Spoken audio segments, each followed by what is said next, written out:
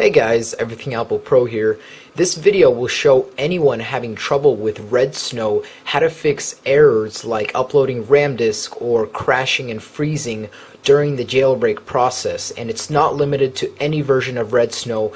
It could be anywhere from the Redsn0w 0.7 all the way up to 0.9.6 beta, whatever, guys. It fixes any version of Redsn0w because many of you guys have the same problems in all versions. Now, if you're having trouble with exploiting LimeRain or jailbreaks, this may not fix it, but it's worth a try because you may have an MC model, iPod Touch 2G or iPhone 3GS. Now, no guarantees for the exploiting with LimeRain errors, but this may fix it. Okay, so once I've explained that to you, I'm going to let you know that if you've tried a previous Redsn0w jailbreak, your iPhone may not be turning on no matter what you do. And to really get it out of this mode, all you have to do is hold power and home for 10 seconds. 10, 9, 8, 7, 6, 5, 4, 3, 2, 1. Let go of the home button and keep holding the power button.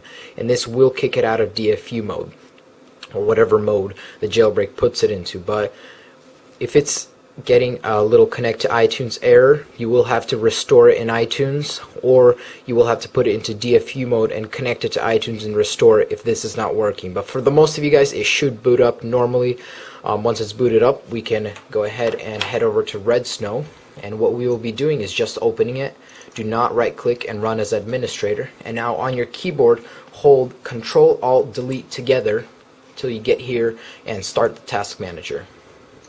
Now in applications you may find Redsn0w and go to processes, or you can just find it in the processes tab, but you'll right click it and press set affinity and press OK, and that's it. You can exit out of that.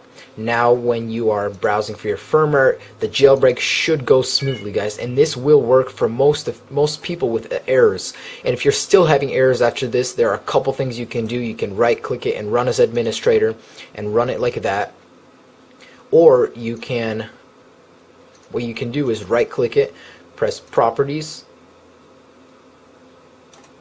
and go to compatibility tab and select run this program in compatibility mode for XP Service Pack 2 and apply and OK, and then still run it as administrator. And this will work also. This may work, but the first solution should work for everyone.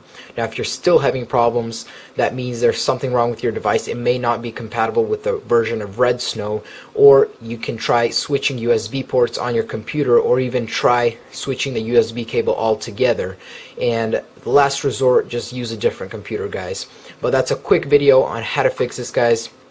Hopefully you fix your device. Please comment, rate, and subscribe. Have fun, guys.